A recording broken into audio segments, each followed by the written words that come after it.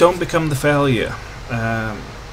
This is something that's often put about with people, you know, where people will say you'll never achieve this, you're an idiot, you're stupid, or accuse you of being a thief, or you know, where some of it is directly related to someone disliking you, or you're not promoted because of whatever reason. That, you know,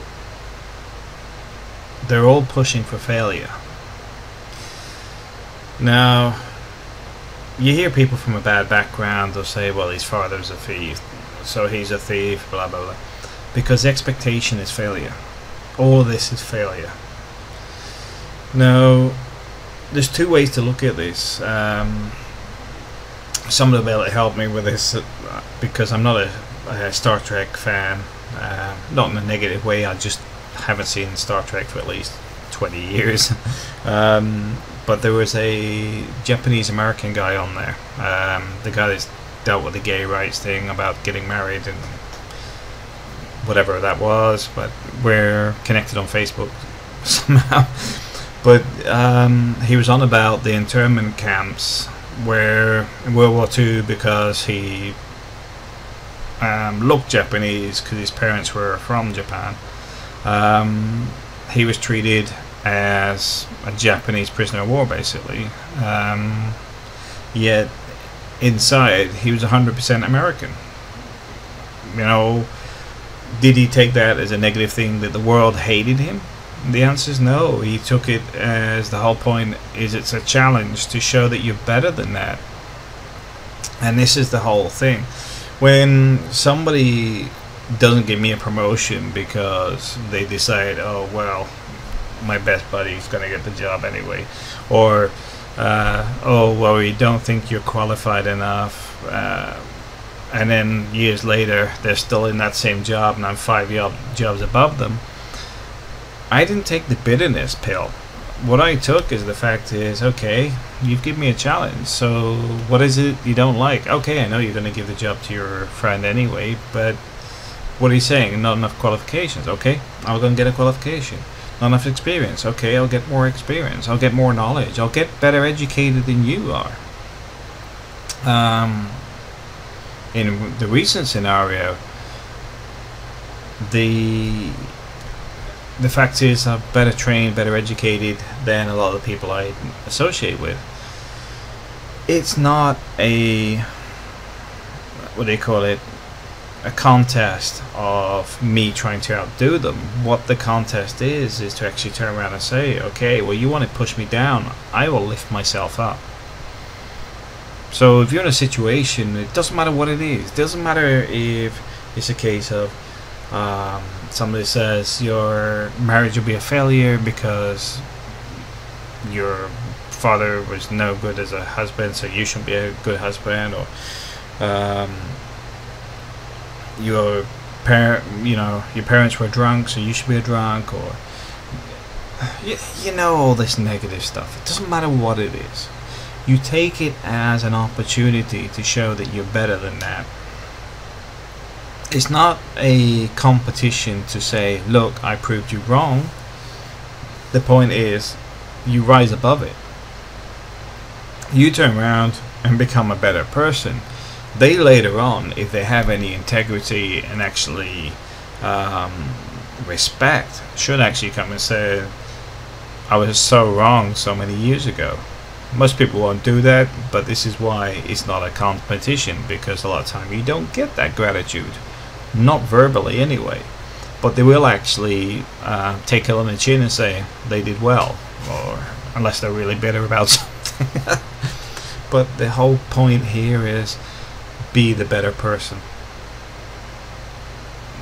If you're giving excuses about not getting something, be it like said a job promotion or whatever, and they go, oh yeah, this other guy is better qualified, and they go, okay, well, what have they got I haven't got?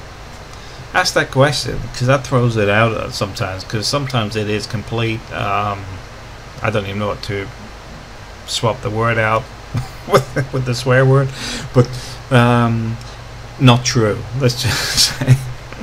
But they'll still have to go away and think about it, and they'll come back and says, "Oh yeah, he's got this diploma you haven't got." You go, "Okay, no problem. Go and get a diploma. Then next time you've got that opportunity, you've already got that diploma. But more importantly, next time you got that diploma and think, I'm still not going to get it. I've got a better idea. I'm going to go 2 ranks above, because I'm not after that promotion. I'm after my boss's job."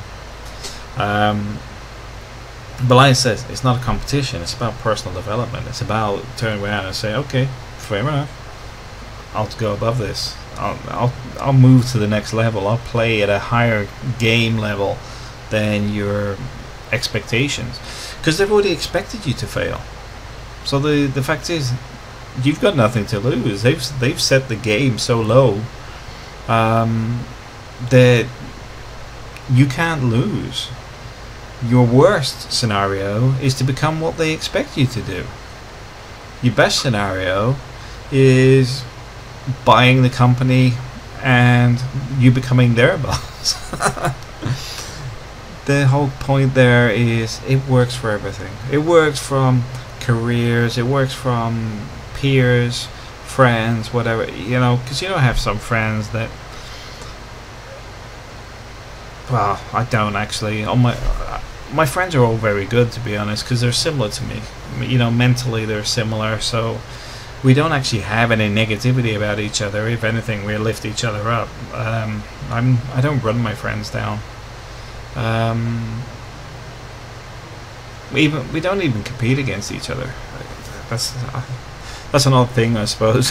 We have no competition because we're so unique to each other that there's no real crossover, except interpretation and politics, which sort of moves us away from all the headaches that people get in the world.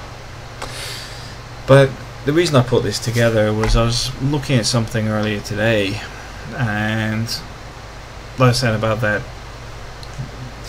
Japanese internment camp issue, the guy could have just been like, okay, I'm that bad, so, you know, you're assuming I'm the worst. But instead he just took it on the chin and says, well, no, I'm an American, blah blah blah. And he wanted to show that he was better than their expectations. And I find myself that a lot of time people expect you to fail. They want you to fail. They love you to fail, because for you to fail, it reinforces the fact that they haven't progressed, and they're grateful that you failed because they never made the mistake of trying. So this is why actually taking everything on the chin and actually just getting on and doing it is important, because you're actually raising the bar. You're not asking them to say well done, you're not asking them to say, well, I didn't like that or whatever. All you're just saying is, okay, you set the level at this, I'm taking it to this, because the one person that will invest in me is me. And that's one thing I recommend in life. The other side is never push people down, even if they deserve it. You'll be a happier person for it. Because myself, I'm not bitter about anything. I've had some real issues with work that I've just left, but I don't look at it as my loss. It's more a case of my knowledge has walked out the door. Something they won't regain, because, well, I can't really talk about it, but the fact is they're a decade behind where I am today. So from my point of view on that, the reality is, who actually loses out? Well, the answer is the company does. I can't lose out. When I leave a business and I get 7 job offers in the same day, and I just had a major contract drop in my lap, it's not because I'm bitter at the old company and arguing with them or whatever.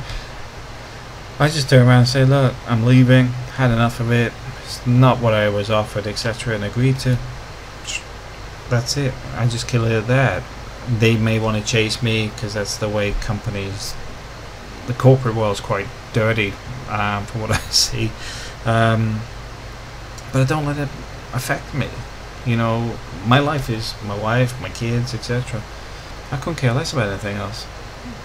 And that's the whole point. I can't be bought, because everything comes back to personal development. Personal development doesn't involve money. It's about integrity, morals, and being able to be at home at night, being able to have a family life, being able to be the person you want to be. Money doesn't even come into it. So this is why some companies struggle to understand this. But be the better person, develop yourself, make yourself the person you want to be.